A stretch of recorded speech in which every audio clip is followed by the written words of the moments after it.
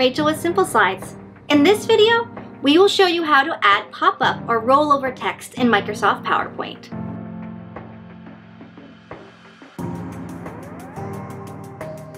Hi, it's Rachel with Simple Slides. In this video, we'll show you how to add pop-up or rollover text in Microsoft PowerPoint. I have one of Simple Slides' amazing PowerPoint templates called Creative Mind. From that template, I picked the slide with the Australian map.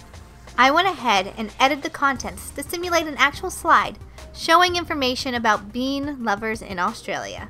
The map is divided into 5 different color ways, classifying each portion into varying interests Australian people have towards beans. We have a green area here with a shopping cart icon, which according to the legend at the left side, indicates that this part of Australia has people who buy beans.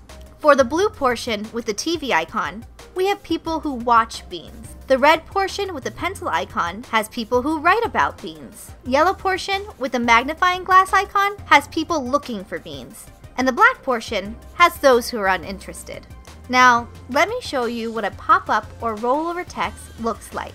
Notice when I hover over the portions of the map here on the normal view, nothing really pops up. But if I switch to presentation mode, hovering on each of the portions shows pop-up or rollover text displaying the information they're representing. Hovering to the green area, we can see a pop-up that says people who buy beans. The blue one says people who watch beans. The red one reads people who write about beans. The black area says uninterested.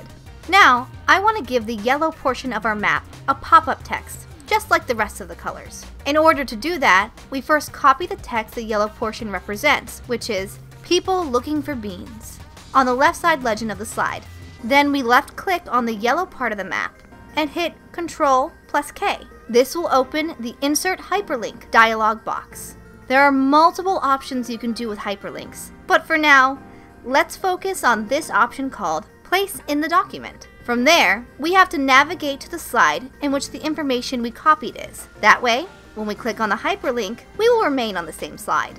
In this case, it's slide number 1. Now, go to Screen Tip at the upper right corner of the window. Click and then paste the text that says people looking for beans. Finally, hit OK. Now, as usual, here on normal mode, once you hover over the yellow part, you won't get any of that rollover text. But once we go to the presentation mode, hovering over the yellow area with the magnifying glass icon gives us the pop-up text that reads, people looking for beans. That's it for this video. Thanks for watching, and we hope you learned something. If you want amazing templates for PowerPoint, check out simpleslides.co. Subscribe, like, and comment what other tutorials you want to see on future Simple Slides videos. Thanks to XXIs for this tutorial. Check out his channel in the description for more PowerPoint videos.